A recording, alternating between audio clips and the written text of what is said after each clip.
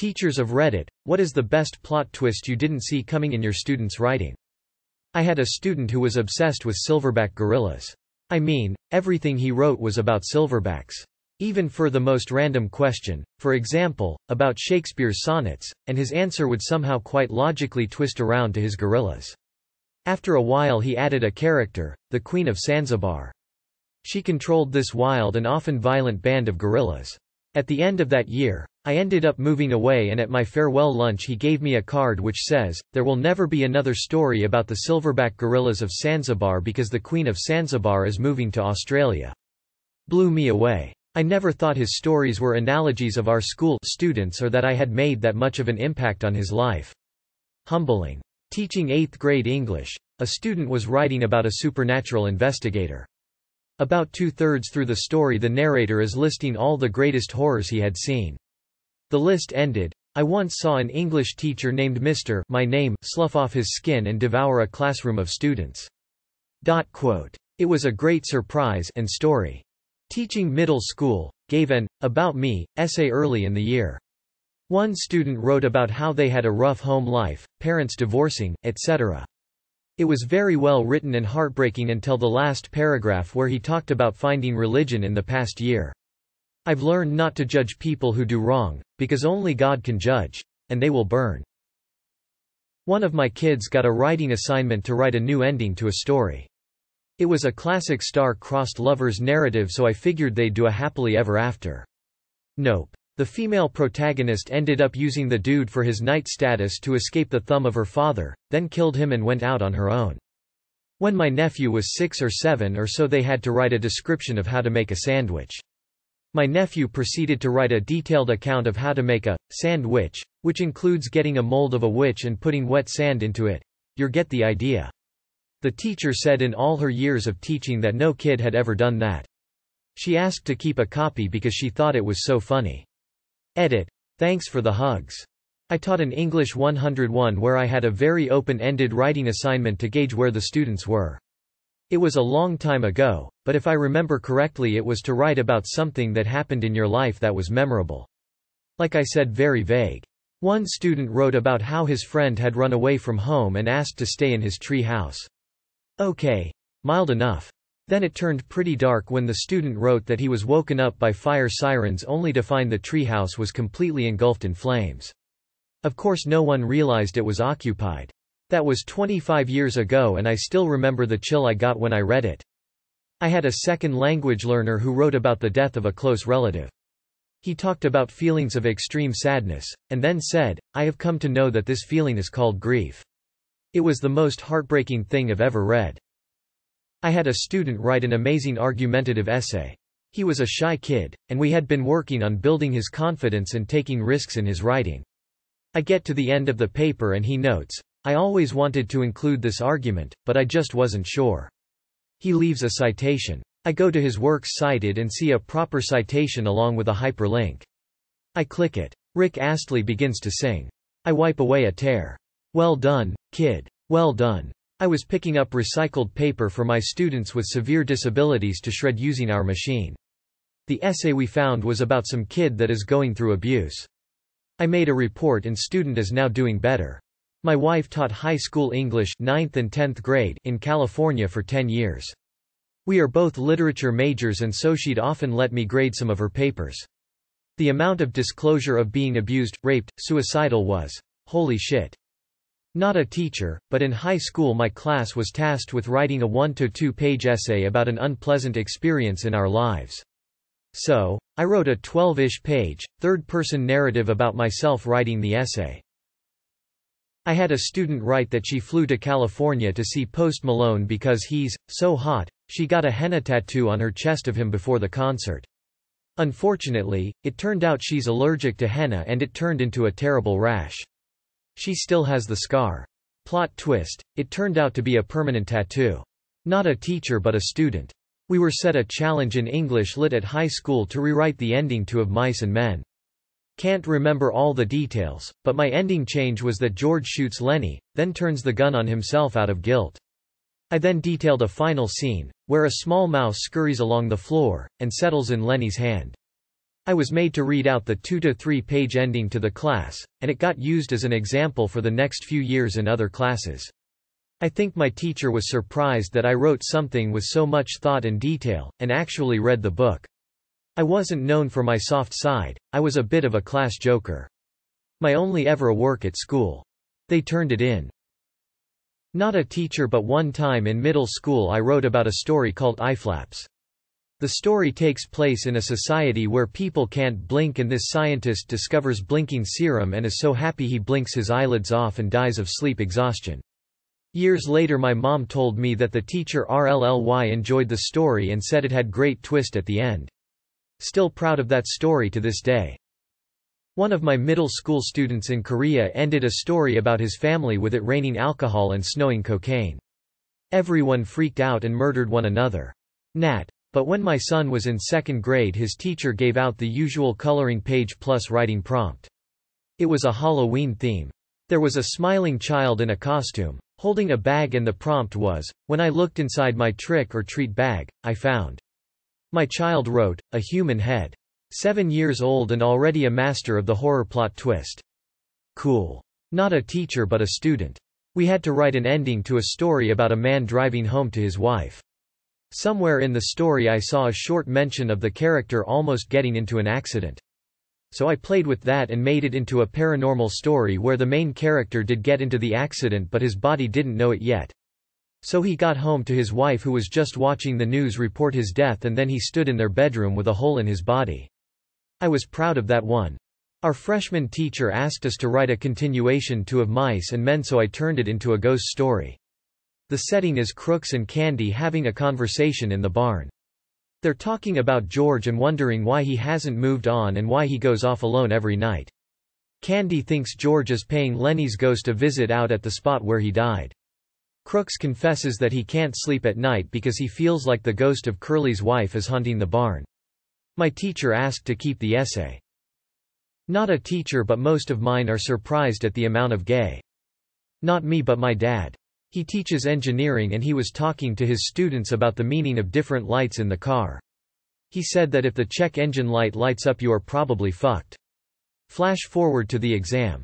A student had to recognize the check engine light. He wrote next to its picture, "You are probably fucked."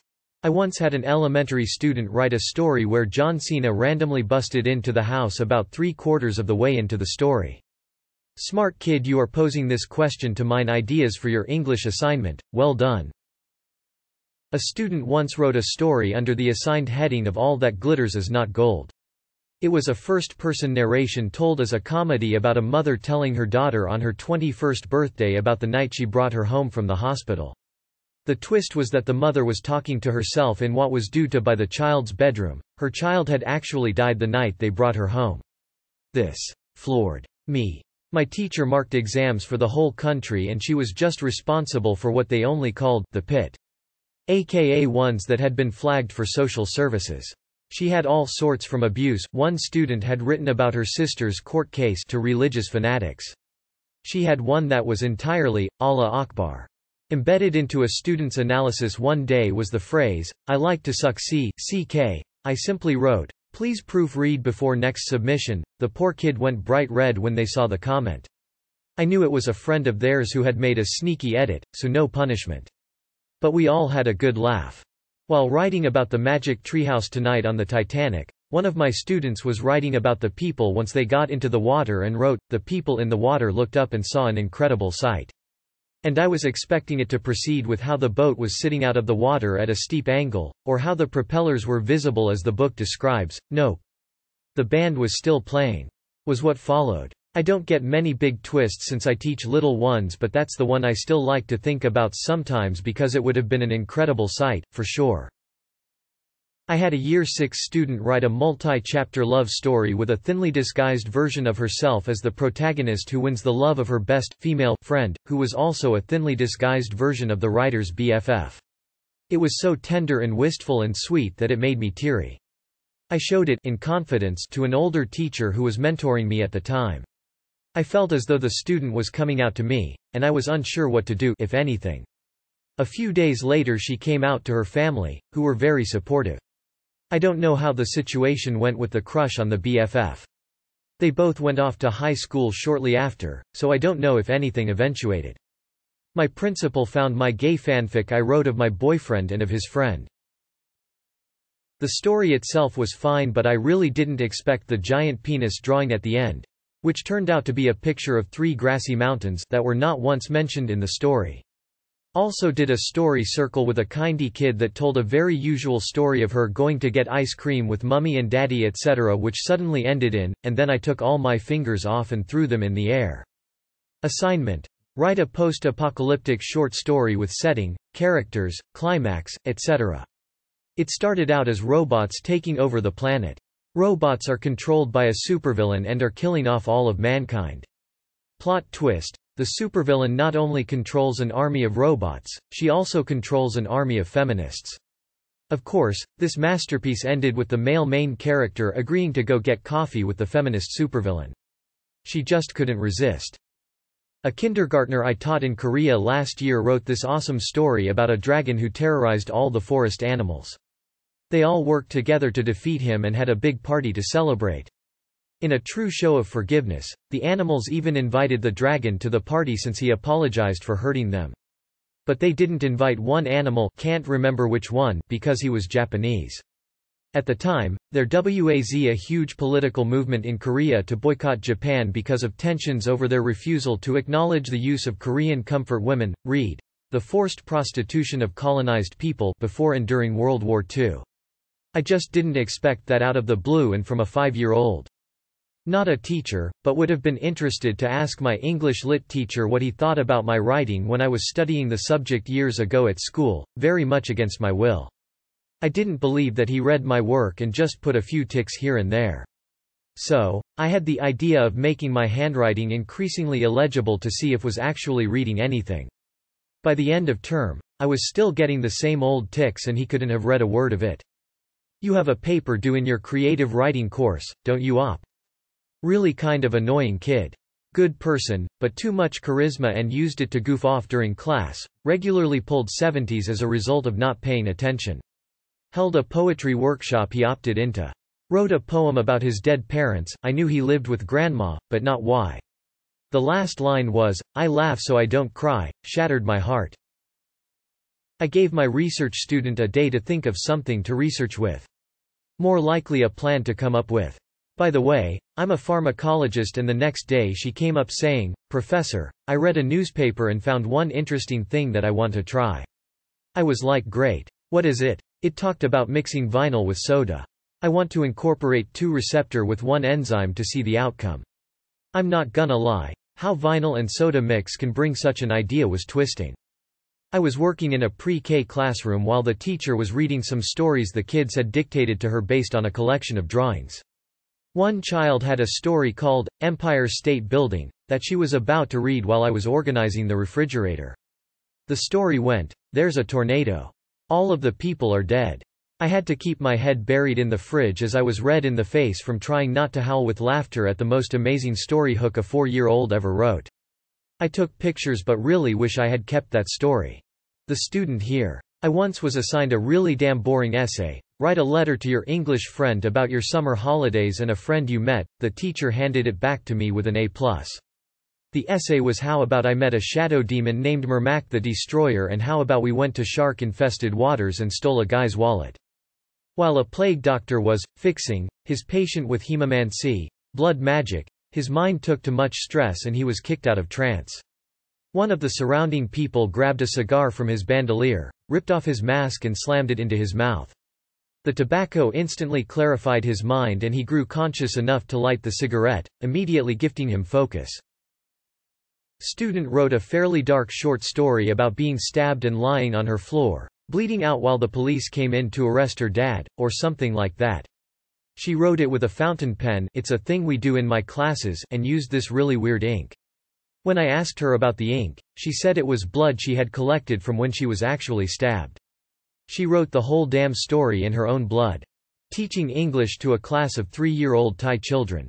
One boy was particularly bright and was managing to write CVC and CVCC words, consonant vowel consonant and consonant vowel consonant consonant words. He calls me over and says, look, I can write. He proceeds to write, C. Well done. You. Great. T. What does it say, teacher? Not a teacher. But once I wrote about some kind and poor guy who returned someone's money but at last wrote that he stole most of it. I was very small at that time, but I still remember our teacher's confused face. Man, this reminds me of the Me and Quarantine essay I turned in last week. I'm sure my teacher wasn't expecting me to just complain about how depressed I've been. I teach English honors and one story really stuck with me. It was written by a quiet Asian kid back in 2006. The story was told in first person and the way the atmosphere, setting, and imagery was conveyed made you feel demoralized, lonely, saddened, etc. One sentence went something like, "October wind encapsulates my body as if searching for the last trace of warmth." At this point, I began to worry that this story was sort of cry for help. But it was in the last sentence that captured the moment and twist. Despite the depressing setting, he was actually writing the slow and agonizing moments of which your inner child no longer becomes a part of you but only a memory. I'm not a teacher, but in first grade we had to write a short story about something random. Everybody wrote a short story about things like tight shoes or hands or something. But then I had to read out mine in front if the whole class. Quick reminder, I was 7 years back then. Everyone was expecting yet another short story about something random, but nobody knew that I had written about a page about Stalingrad and what consequences it had.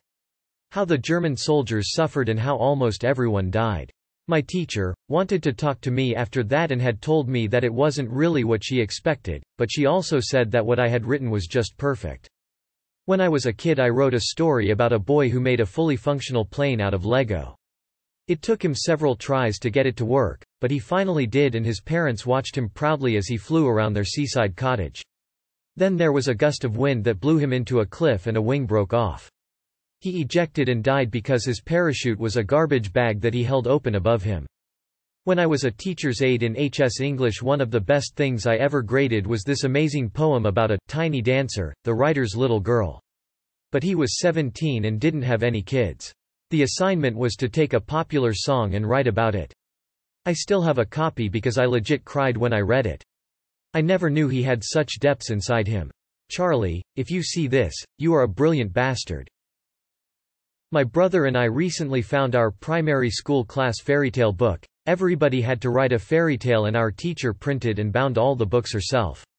We read my brother's fairytale and the plot was an old man living with a witch and they were both dirt poor. Through a few lucky breaks the witch finds a stone that turns everything into gold, making them rich AF.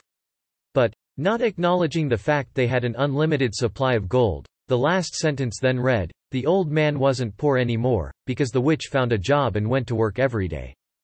Spooky story. A Halloween story written by a second grader a few years back.